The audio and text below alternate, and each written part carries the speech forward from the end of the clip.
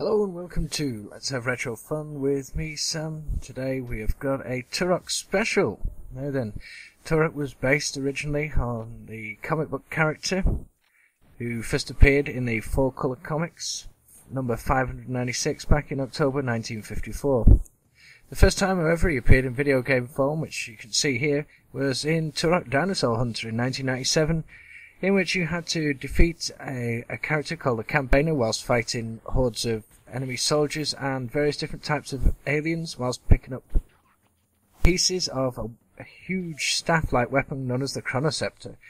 While the graphics were very good for the time, a mixture of slowdown with multiple enemies and fog hindered the game somewhat, but it went on to sell around about 1.5 million. This, what you see now, is Turok 2, Seeds of Evil, or Seeds of Death, or Seeds of Doom, or something, which came out in 1998, in which you went up against the Primogen. The graphics and weapons all got an update in this, as did the fogging, which, although was still there, was a lot better. The game worked a lot better, I think, thanks in part to the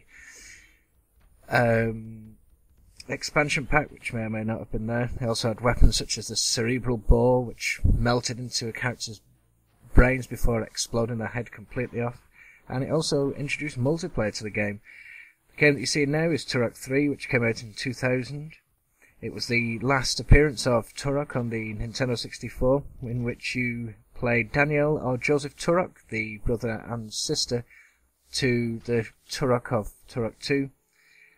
Whilst the gameplay was undoubtedly Turok, the game itself actually was a bit of a radical departure. There was more human-type characters knocking about. This is my favourite part of the game, actually, that I've played. It's a bit weird, in which this gentleman climbs up, and, well, you can see this for yourself. Screams, what's going on up there? What's going on?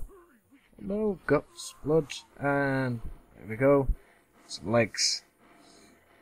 Anyway, then, here we are. This is the last of the Turok series we're going to look at today. This is Turok Rage Wars, which came out in 1999, to almost deal with the popularity of games such as Quake 3 Arena and the Unreal Tournament games.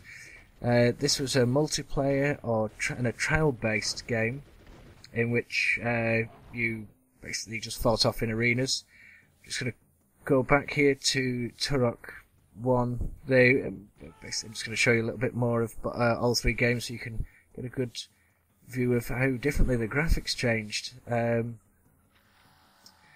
yeah, the whole Turok series is basically it's hunting dinosaurs with bows and arrows and horrific guns, nice bit of blood.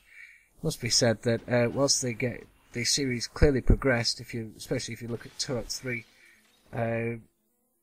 The gameplay of Turok 1 and the graphics of Turok 2 would have been where I would have gone with Turok 3, personally. And the enemies, even though some of the characters look a lot better in Turok 3, actual gameplay isn't as good. Anyway, here we go. This is just a bit of Turok Rage Wars. This is one of the boss battles that you have to do. It's your adventure mode in the game. To unlock characters, you can also unlock health upgrades and talismans, which you also could get in Turok 2, I think, which gave your character like double jump or speed bursts. And much like on the Quake games as well, you also could pick up double health and speed bursts whilst in the multiplayer. But anyway, that's it for Let's Have Retro Fun. Next time we've got some different games for you. Thank you very much. Goodbye.